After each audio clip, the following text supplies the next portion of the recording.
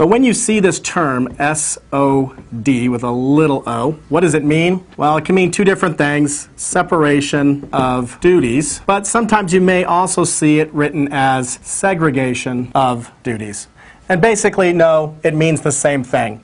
In political terms, it actually be referred to as separation of powers. Now, if you live in the United States, separation of powers is a big deal with the Constitution, meaning that the executive branch, the legislative branch, and the judicial system all have different powers and checks and balances and things that keep it in check. Well, that basically is what separation of duties or segregation of duties is about as well.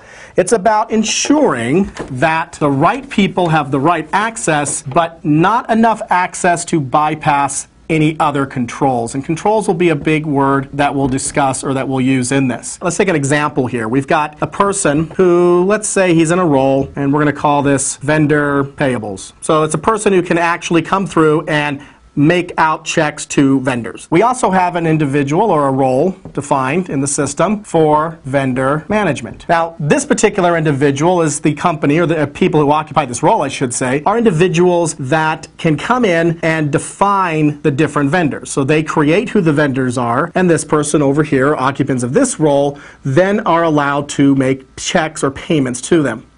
Now let's take an example here, and we're going to have Bob, because I call everybody Bob in these examples. So I have Bob here, and I'm going to make Bob a occupant of this role.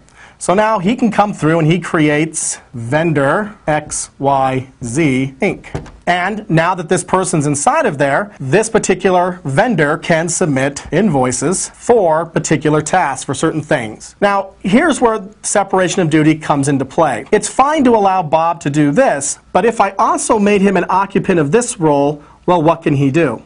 Well, Bob would now be able to go and authorize payment to those invoices.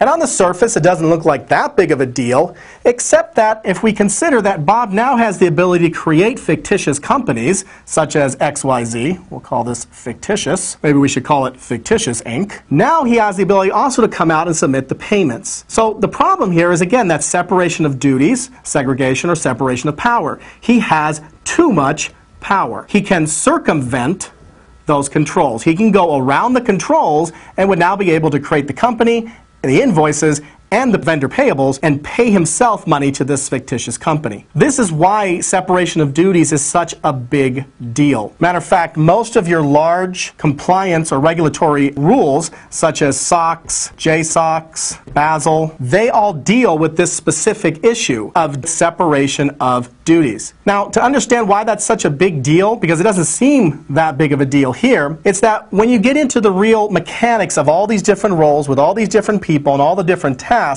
this becomes an enormous problem. It becomes this very unmanageable series of roles and assignments that need to all take place, and all these different associations that need to take place between them. And again, I'm just being oversimplifying it here, but if you can imagine what's going to happen now with all these possibilities that can be taken into place. Matter of fact, one particular company or one particular analyst firm estimated that companies spend about 63% of their time dealing with that one issue, and that it costs them, most companies across the globe, we took all the companies across the globe, it's over $4 billion US in cost in order to manage the simple separation of duties for the US SOX regulations. That's a lot of money to be spending just to manage the separation of duties. So how does Novell help our customers with these? Novell's intelligent workload management software. Intelligence is a very key aspect, and it's a very important aspect of what security does.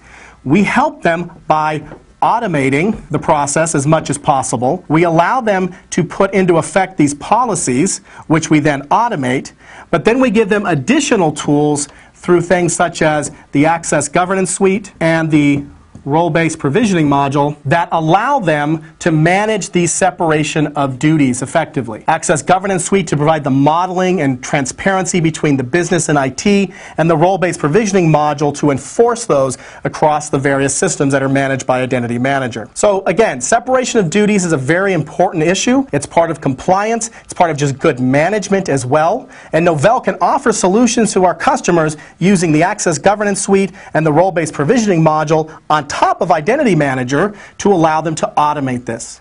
But remember one thing, something that we talked about in the Access Governance Suite ChalkTalks, is that the Access Governance Suite can be used with third-party products as well. So even if they have an existing automation solution or provisioning solution that they've deployed and are comfortable with, you can still come in and offer them a solution to better manage their system through the Access Governance Suite.